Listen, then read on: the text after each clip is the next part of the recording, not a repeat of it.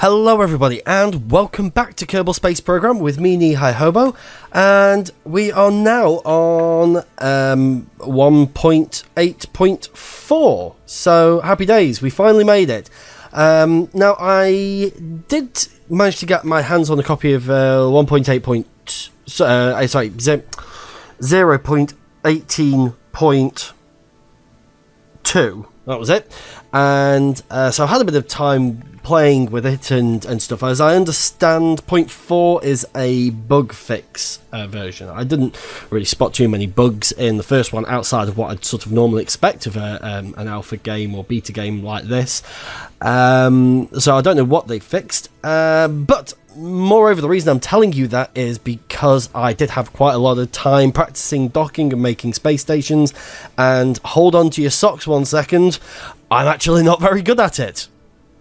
Mind-blowing information. So I have made the executive decision that we are going to be using mechanical jab to try and improve our chances, because we could spend a long time watching me bump into a lot of things in silence and breathing, and I think McJebb is going to help us get out of what could otherwise be a bit of a rut, and also save us having to do post-commentary. Scott Manley does post-commentary so well. I just feel that I wouldn't be able to offer anything more than what he can already give you. So if you want post-commentary, he's most definitely your man. If you want herpy-derpy crashing into stuff, you are most definitely in the right place. Hello and welcome if it's your first time. No announcements of names today because I did that in TechIt. So without further ado, this is a clean install. As I say, I've not played this yet. I deleted the old ones to get this one going. So they are incompatible invalid files. Would you like to delete them? Yes. We'll delete them. We'll start again. Oh. Okay. So we'll start anew, and we're going to call this fingers crossed. Oops. Oh, actually, no. In celebration of the previous series, we're going to call it should be space. Sorry, I'm having to type slightly off to my left because of the way that the mic and the two screens are working. Emmy? Or Amy? Well, we're going with EMY. I'll put a capital on that one and go ahead and start. You can go right ahead, bang in the comments that I spelt that wrong, if I have done indeed. So, what are we going to be doing? I think, first job, let's build a satellite.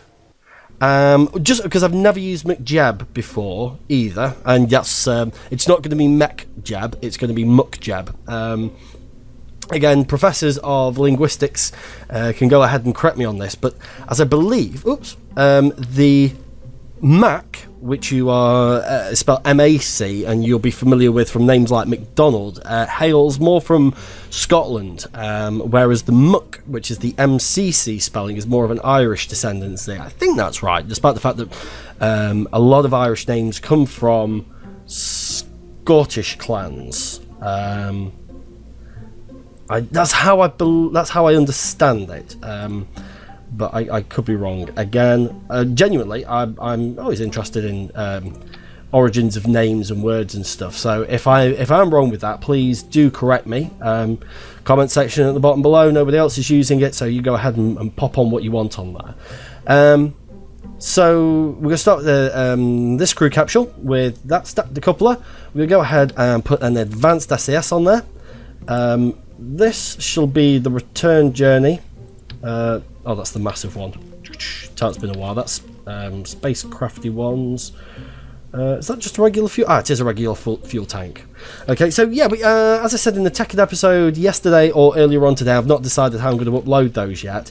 I have got some big news, and I will be getting to that, but I will be doing that after whilst we're in space or whilst we're launching, whilst I've got nothing better to talk about, for the time being, oh, right, yeah, that's a good point. So,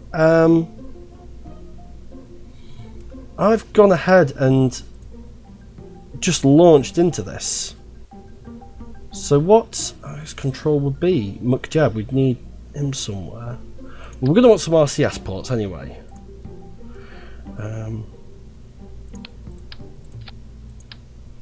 So we'll just go and pop those at the back. I've actually been told that it's actually a good idea not to add too many of those, because it can control your ship too much. So the smaller the ship, the less you want to have. So there's a bit of McJebb. And as a result, by calling him McJebb, it means... Oh, there we go. There's a pod version fuel tank. Use at your own risk. Becoming McJebb, it almost makes him feel a little bit more like an actual part of the crew. Yeah, that's the other reason we're going to go ahead and do that. I'm looking for RCS fuel. That's what I'm after. That's well, no, not that. That's. Come on, that's the one. There we go. Awesome sauce. Okay, so what does this do then? McJebb pod version. Multiverse. Nothing was really known. That's helpful. But I don't. So what do I do with these then? Do you strap to something? Do I duplicate you? Alright, so no, we can't dupe you.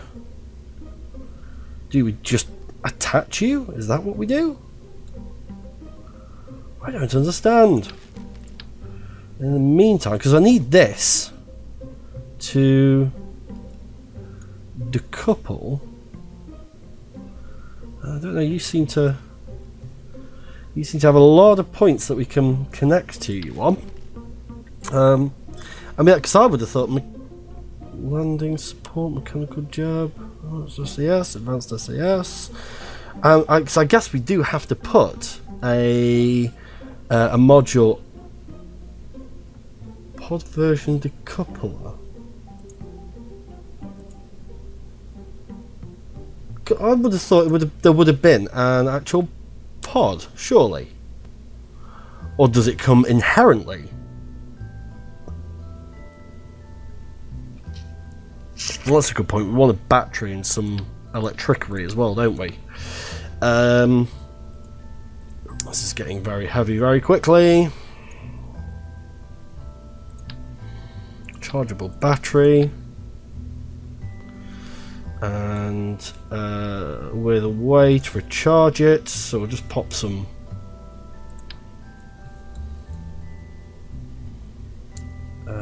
I suppose actually once we could pop them there, because the last thing we want, that's some lights as well.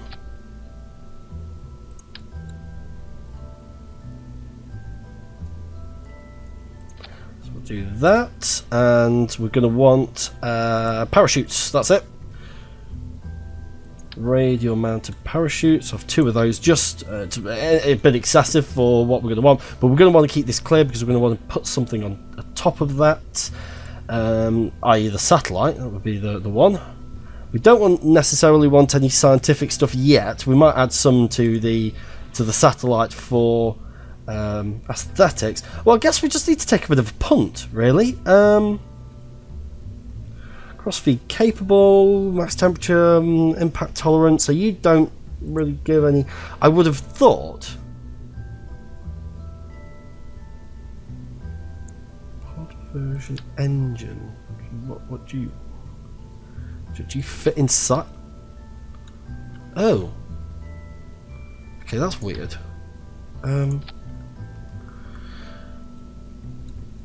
That's...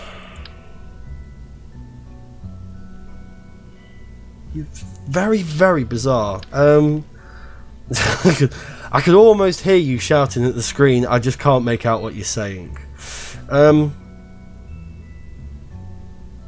regular SAS, McJebb pod version, decoupler.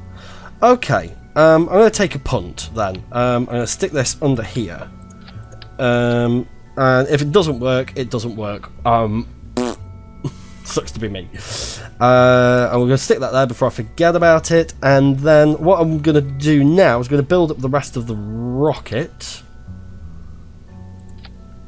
No, that looks redonkulous. Stuck to that looks better. Let's come away and let's give this some height. And we'll put that one.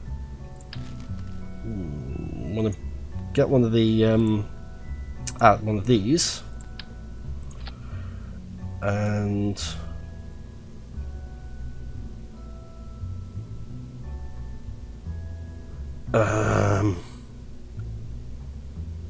okay.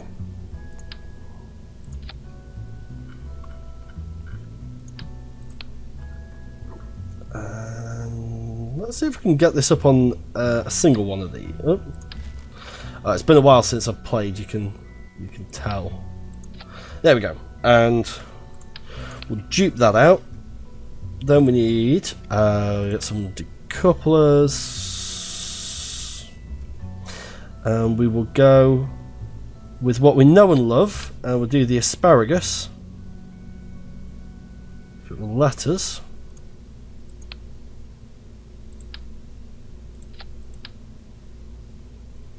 Why? What are you doing? What are you flipping out over? Okay, maybe these decouplers aren't the way to go then. Go with these. That's better. And then we will add, let's put some of those on there, and I want to add some parachutes because I like the idea. I've been watching a bit of Scott Manley's stuff again. I'm starting to sound a bit fanboy, really, aren't I?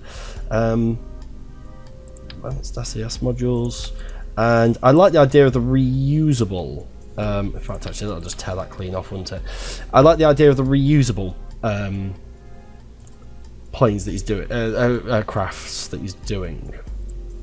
So, in the sort of spirit of that, I'm going to add that and a. Ooh, not that many. Maybe. Oops. 2 again, just for the sake of symmetry more than anything else, and we'll strengthen that up a little bit as well with some where are you?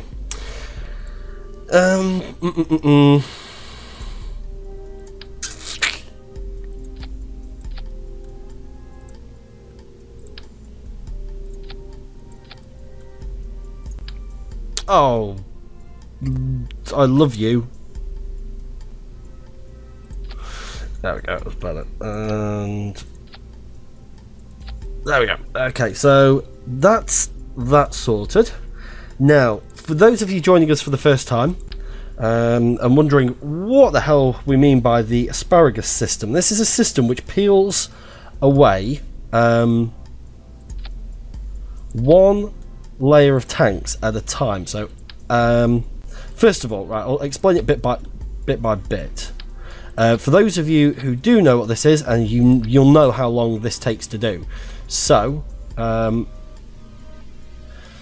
you can jump ahead until we're ready to launch.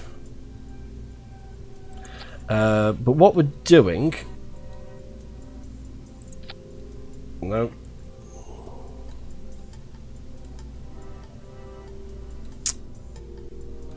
There it is. What we're doing is we're adding fuel lines to each part of to each of the tanks,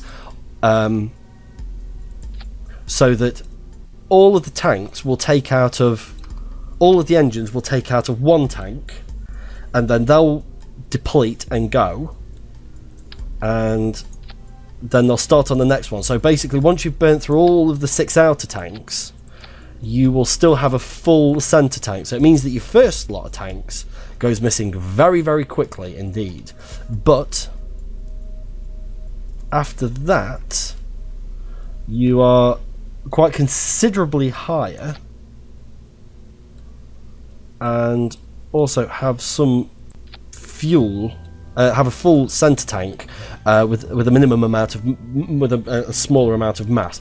As I say, it's a bugger to set up, and these tanks don't make it too easy. In fact, actually, I think I've used the wrong decoupler, because it's going to make it quite tricky to do the next bit as well. So you wire them up so that drains into that, which drains into that, which drains into the center, and that, which drains into that, which drains into that, which drains into the center. Okay, so we're going to lose these ones first. Okay, so what we need to do is add stage,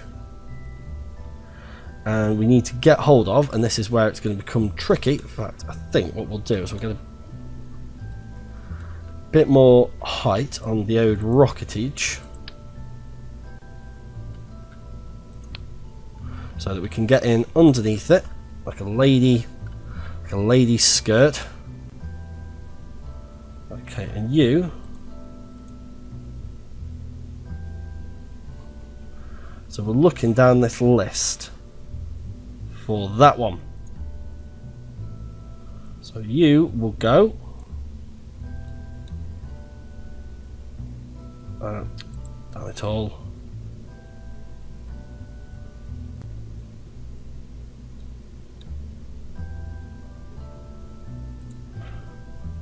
Have I done that right? Yep. Okay, so those two go, and at a stage above that, so it's that and that, then this one,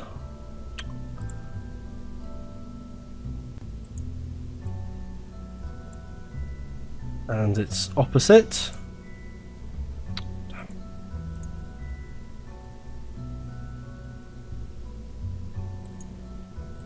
That one. So those two, then those two, then those two.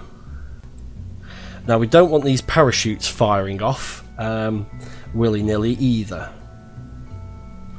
So that would be, let's check that in fact. Let's just double make sure. This is where the name should have comes from for the first timers of you. So the doors, why can't I get underneath this?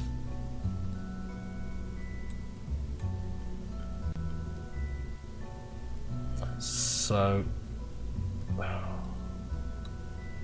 those two, no, it should go that way, shouldn't it? So those two, then those two, those two, then those two, then those two. Yeah, okay. Right, okay. So then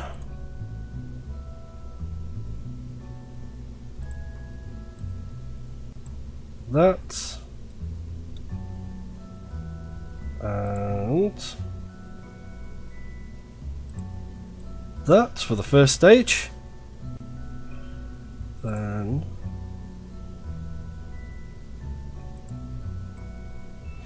that,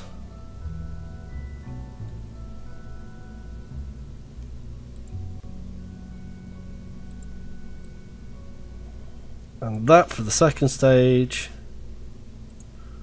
them two for the third stage, then that decoupler wants to slide down, and those two parachutes will go in there. By that point we should be way up in the atmosphere, and I'm actually starting to reconsider whether or not this is going to be enough, but we're going to give it a whack. We'll give it a college try, and if we need to come back and make some adjustments, then that will be in next episode. But we are going to finish up what we're doing here. Normally you would need separatrons on this. I'm gonna punt without it, because time is pressing on. We've not even made our satellite yet, so we'll get some control, because these talk like an absolute madman. Okay, so we're going to give them some control there. And then... oh, engines, number 9. All of that wants to come right down at the bottom. Along with, we need to...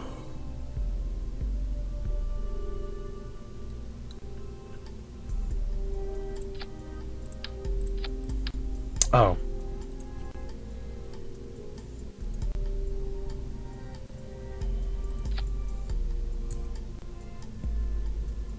That's it. And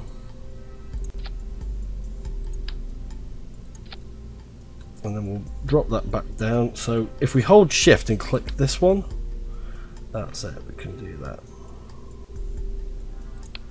Okie doke. And then lastly, we will just strengthen the whole thing up a bit, because I feel that this is going to get a bit wobbly once we start putting any more stress and weight on it.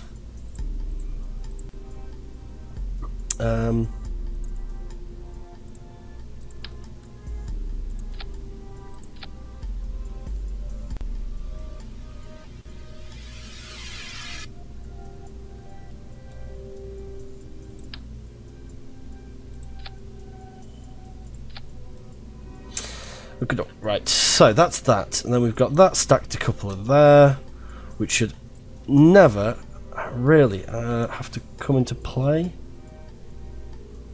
We certainly want it up here and out of the way, nothing else.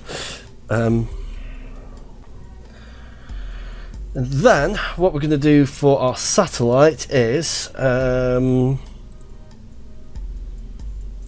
have an empty, well, it falls under structural now, doesn't it? So have some empty drums with some rechargeable batteries,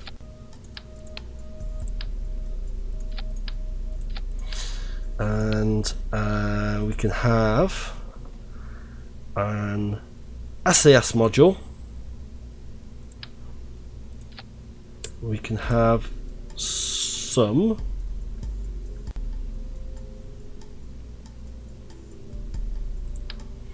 we'll have a McJebb on it.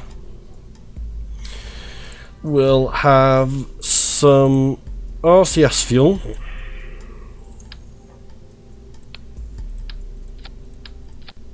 We'll have one at either end.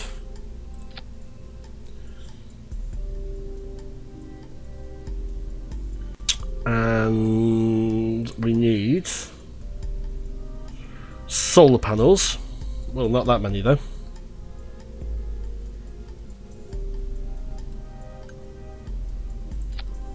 Solar panels and solar panels.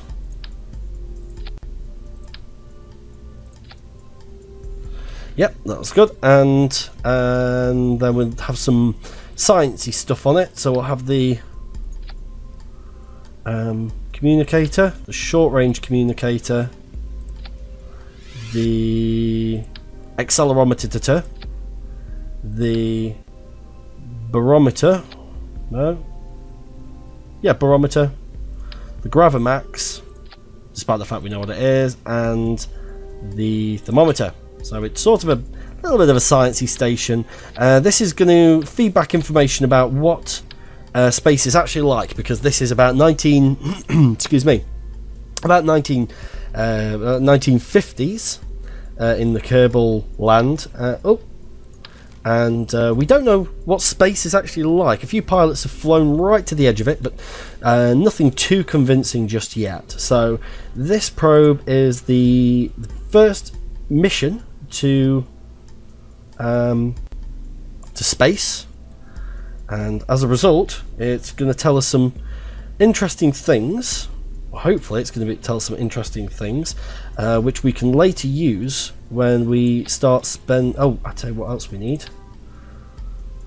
Anybody guess what we've forgotten? Yeah, that's right, command module for it. Assuming, so I'm saying that I'm saying that we've missed out a command module because I'm assuming that McJebb isn't going to work. So we need You will do. Actually, maybe we can make something that looks a little bit more sciencey than that.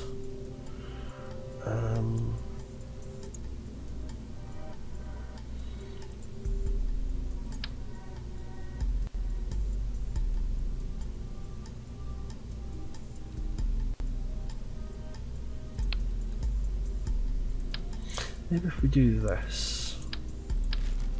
Oops.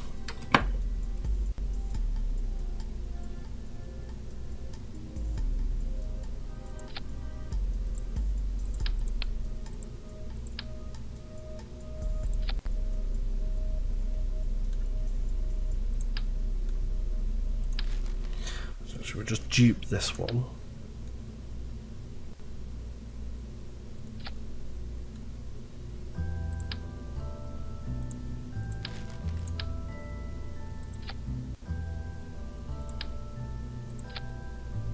How's that? That looks like it might not look too bad once it's up. So yeah, this is going to tell us some very, very important science stuff. So that when we actually come to start sending long-term missions up into space, we'll have an idea of what space has got in store for us, and what impressive and imaginary, well, not imaginary, but inventive, that's the word I was looking for, inventive ways it's going to try and kill our Kerbal Nauts. That's the idea. I know we're going to be sending a Kerbal Naut up on this mission, but he's one of the ones who has, one of the heroes of the Kerbal Air Force. So we're going to call this FreeSat 1. FreeSat, of course, the television channel. Other television channels are available, or service providers certainly. But this is going to free the Kerbals from being bound to the planet that they're already on. So there we go. That's our sort of structure that we're going to be dealing with there. In fact, that's going to break when we go. What we'll do is we're just going to plonk one more, which is going to hold on to. Oh,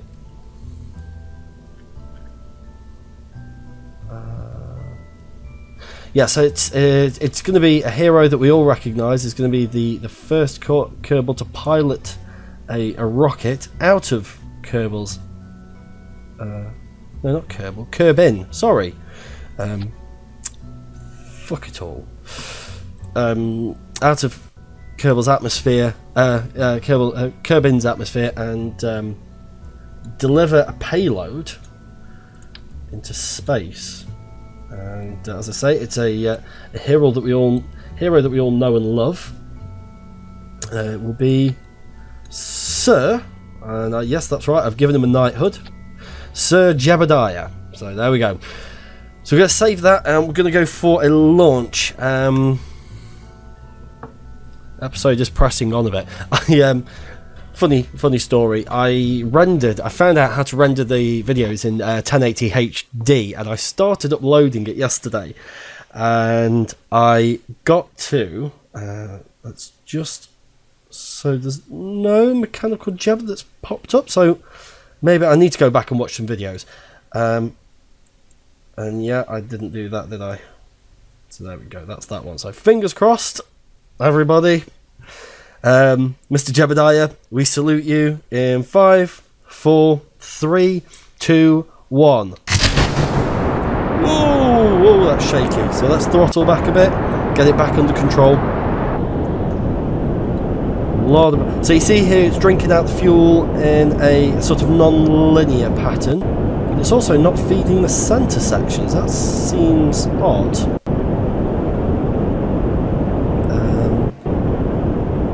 Things going well so far.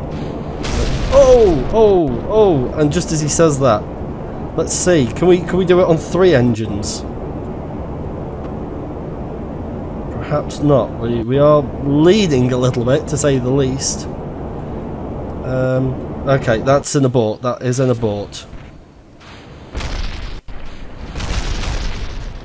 Oh, and that shouldn't have gone. We are hopelessly out of control. Hopefully our parachute slows us down at a slower rate than this, and we can get back to the surface. This is going to be very expensive. This is a very, very expensive mistake we made here. Let's see if we can just get this under control. If anybody can, it will be McJebb. Oh. So we'll get rid of that as well. There we go. So he might have passed out a little bit. Yeah, that didn't go as well. I think it needs the Sepatrons. I think this episode's gone on long enough. As I was saying, that I did the 1080 and it said it was 35,000 minutes to upload a 20-minute video. So probably going to have to look into that a little bit more.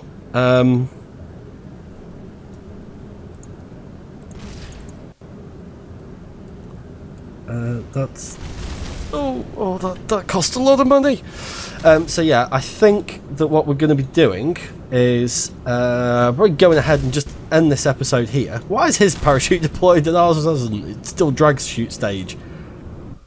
There we go. That's oh, that might not be sufficient. That might not be a sufficient parachute, and we might have to remove that as an idea. Oh god. Oh, right. Okay. We'll get to the floor and we'll see how that's worked out. But yeah, so I'm going to have to look into that one. Theoretically, though, what I was saying yesterday or earlier on today about the live stream problems, that shouldn't be. I did a speed check and I'm getting 9 kilobytes a second. 9 megabytes a second. So I think they say for a live stream you need about 8, but the up speed is redonkulously slow, so I'm going to do some looking into that. But anyway, I shall finish on the big news that I've been promising you, and this is in answer to somebody asked me a question. I'm sorry, your name slips my mind. Asked me why and who had told me I wasn't allowed to drink Dr. Pepper anymore. Well, it's actually my fiance. Due to some medical documents that say if you are trying to get pregnant that you shouldn't drink Dr. Pepper. Well, that's a bit of a giveaway. Oh look, there's some clipping bits. But me and my fiance are pregnant and we're going to be having a baby. We've just gone past the 12-week mark, so that's why we're going to have a bit of a staggered return to the YouTube channel. She's having some time off work, and it's a little bit difficult for me to do recordings whilst she's here. But I certainly haven't given up on the channel at all. I'll still be doing things with the channel, just it's maybe at a slightly different rate, work rate than we're perhaps used to. So yeah, that's the other thing. So I managed to, before the internet got here, I managed to move house, new job, and get pregnant. All in the space it took for some BT engineer to come and plug a phone line in, and then for them to switch the broadband on. So let's just quickly go over here and see how much of this survived. Can I run? Yeah, I can run. So yeah, all very, very exciting stuff. I'm growing up at long last. Sort of. There's still a question mark hanging over that one. So yeah, big news. Big news. So I just want to come over here and find out how much of the satellite survived and what sort of invoice the Space Academy is going to receive. I imagine it's going to be quite hefty. Yeah. I'm only going to be recording one of these today as well, because what I want to do is actually do 2 renders of it. I want to do a full 1080 render and a 720. Oh no, stuff's still blown up. We're walking into a danger zone. A full 1080 and a 720, and I want to try and upload the 720 here and see how much of a difference that makes. Just trying to do a little bit rather than the whole lot. And because of course I'll be moving from work soon, I'm not sure what my new work's internet connection will be like, and even whether or not they'll be uber happy about me doing stuff like that on company time. Though, you know, a lion's share of all I really do is go to work and just click upload, and I come here and I do things like add the graphics, and I do all the rendering and the recording at home and the editing, and I make the graphics at home and I write all the descriptions at home. It's just that I need to upload them there, because that's the bit that takes the longest. The other thing as well is that the place that I work has fibre optic, and I live maybe not 10 miles away, and I don't think we do, but I don't know whether I could really justify moving up to fibre optic just yet. I mean, the new job does come with a pay rise, but the distance that I travel will pretty much negate most of that, and also then family will negate the rest of it, and I'll be poorer than ever.